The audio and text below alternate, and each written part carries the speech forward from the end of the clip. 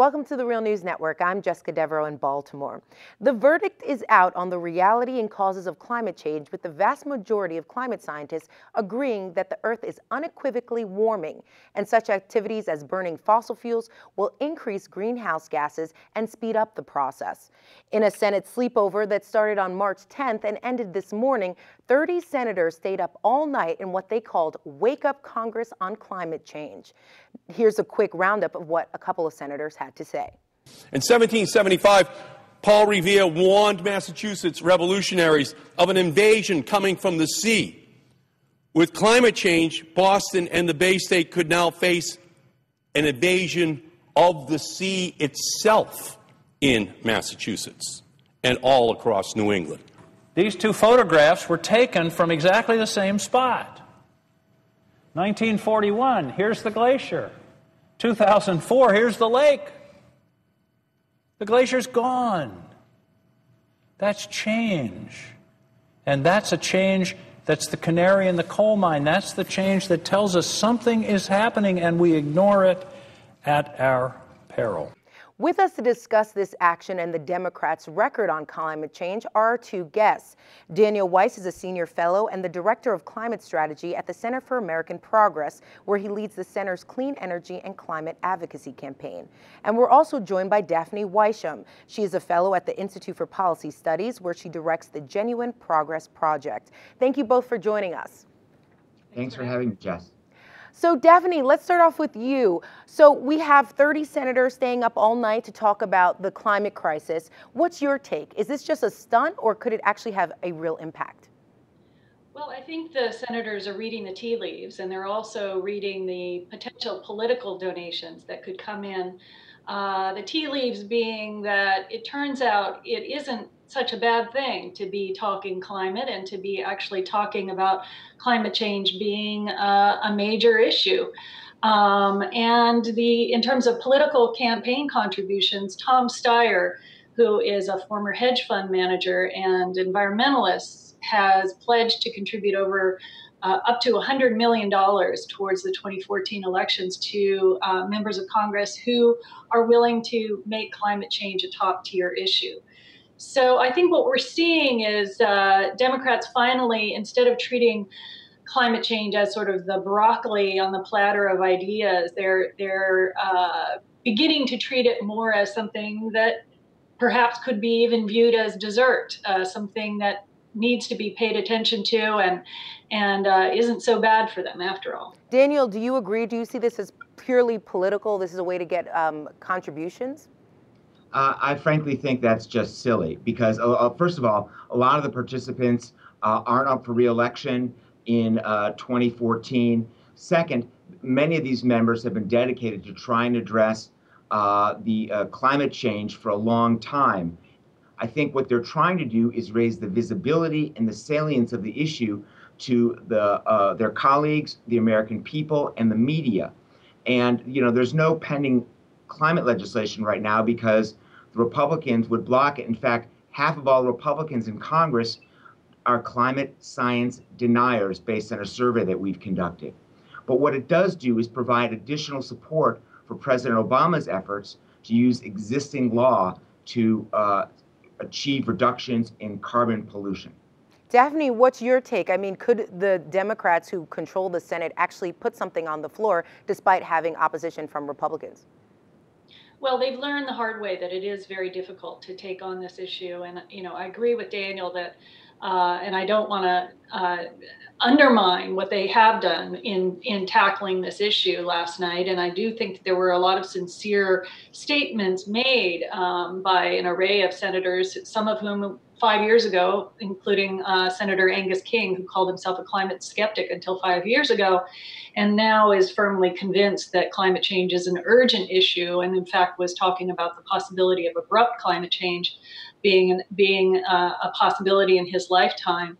But in terms of this sort of teeing up President Obama for stronger action on climate change, I think, you know, I want to remind people that when Obama leaves office, the U.S. will surpass Saudi Arabia as the planet's biggest oil producer and Russia as the world's biggest oil and gas producer combined.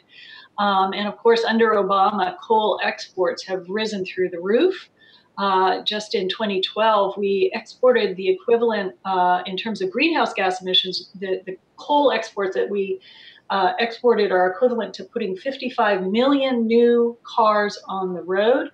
And should he approve the Keystone XL pipeline, which we hope he won't, that would be equivalent to putting 46 new coal-fired power plants online. So we've got a president that's been willing to open up oil and gas leases offshore in unprecedented fashion. And yes, he talks a good talk, but the question is, will he actually begin to sort of change course and move away from all of these exports of oil, gas, and coal? Daniel, what's your take on Daphne's critique of the president's record? I think it's missing some very important things. First of all, our greenhouse gas pollution has been cut in half over the last 10 years, and most of those reductions occurred under President Obama. Right now, we're on track, assuming that he fully implements all of the proposals in his climate action plan. We're on track to meet our 2020 greenhouse gas pollution reduction goal. I would agree with her, though, that he, although in his pursuit of the all of the above energy strategy, should not include anything goes. And for example, one of the more troubling aspects of the president's actions has been leasing for sale coal that's on public or federally owned lands that are owned by all Americans. They're leasing that, they're selling that coal basically at a cheap price, which is then either going to be burned here or exported. And either way, that's very bad for the climate. So while he's putting in place, he's already put in place the first reductions in carbon pollution for motor vehicles. He's done both cars, light trucks, heavy trucks. He's about to do another round of heavy trucks. He's working on the first carbon pollutions from power plants. We don't want to see those efforts undone or counteracted by more leasing of coal from public lands or by the approval of the Keystone XL pipeline, which I'm cautiously optimistic that he and Secretary of State Kerry will ultimately turn down. Daphne, are you as optimistic?